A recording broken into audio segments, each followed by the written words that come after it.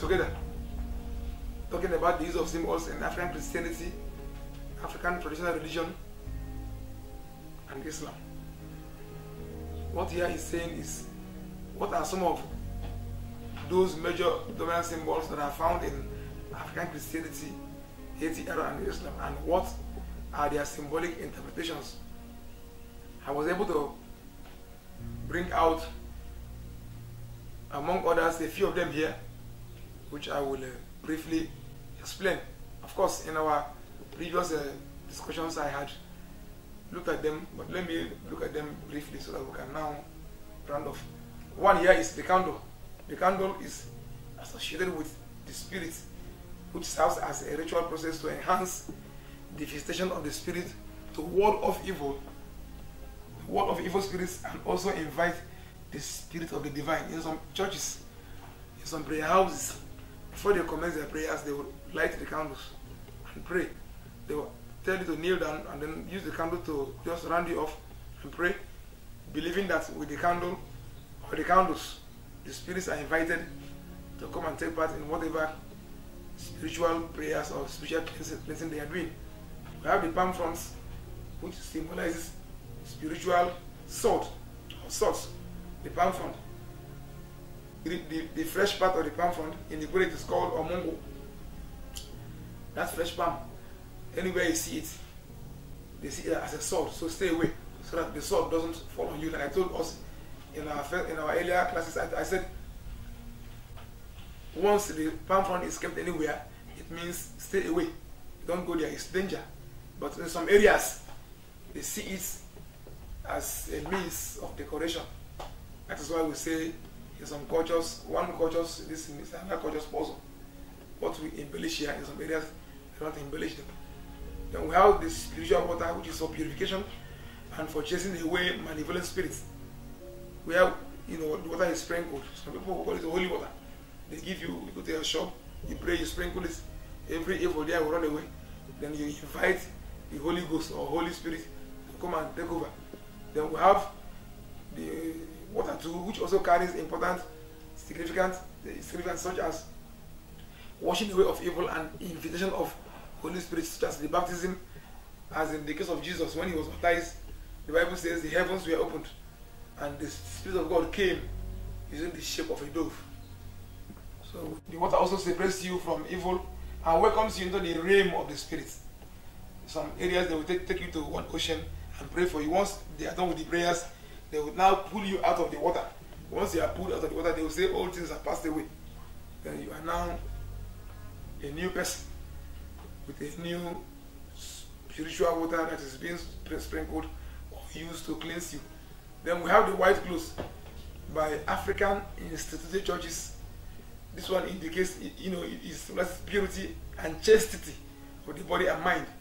It symbolizes goodness, purity, and good life for Christ. Then we have the red color, which symbolizes the blood of Jesus, by which members are made clean. The red is the blood of Jesus Christ and all that. We have the bread and wine for the Orthodox churches during Holy Communion. The bread is a symbol of the body of Christ, while the wine is a symbol of the blood of Christ. They will tell you, if any is holy, let them come and take. If any is not, go home and then repent. Then we have the woman's menstrual flow, which is a sign of uncleanness. In some areas, people who are having their menstrual flow are forbidden from cooking food. That's why in some areas, some titled men don't eat publicly. Some men who are titled, some chiefs don't eat food in public because they don't know the source of the food. They believe that if a woman who is having her menstrual flow cooks food and they eat that thing, they are also unclean because of the way they live their lives. Then we have the cross, the Christian cross, which symbolizes the crucifixion of Jesus Christ and the redeeming benefits of his passion and death. In their car, it is there, they wear it on their neck, believing that when anything happens, that chaplet will make them to be safe or be taken away from danger. Like I said, the bread and wine during Holy Communion are symbols of the blood and body of Jesus Christ, which when eaten helps us to come in contact and communion with the mystical powers and union with Christ. Then we have the Ogonogu, symbolic scepter, the traditional symbol of authority. The whole to every tradition is like the Bible. In fact, it is the oracle of the gods. Anywhere you see the Imoh or the first symbol, it means that the ancestors are there, the spirits are there. They hit it on the floor while invoking the spirits. In some areas, you see them, they hit 4 times, indicating the former market days, Arican area, and so on and so forth. Even the kola nut, if they bring a loaf of kola nut with four faces, they say, oh, this one is a good one. It represents the 4 market days, Arican area. Anyone that is short of that will be thrown away. Don't touch it. These things, therefore, when it is struck or stricken, when they hit it on the ground, it awakens the powers of the spirits and ancestors as the guarantors of truth and justice. Therefore symbolizes the link between the living and the dead. Whether is the god of thunder and lightning, is symbolized by iron bar with a spiritual warfare.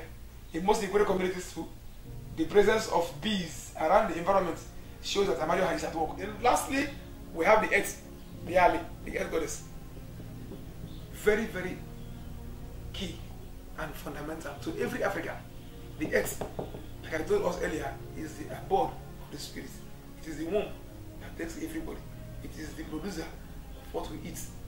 The earth, in some areas, is perceived in feminine terms, while the sky is perceived in a masculine time. That's why when the rain falls, they say the man, which is the earth, the sky, is dropping the semen to fertilize the earth. So the rainfall acts, it's a symbol of semen, which comes from the man to the woman for fertility to take place. So without being told, without the water, no food can produce. Without the earth, nobody can build, you can't eat. And without the sky too, there will be no water. So these ones, among other things, are a few of the examples I have written out here. They are symbolic interpretations. I think with this, we'll stop here.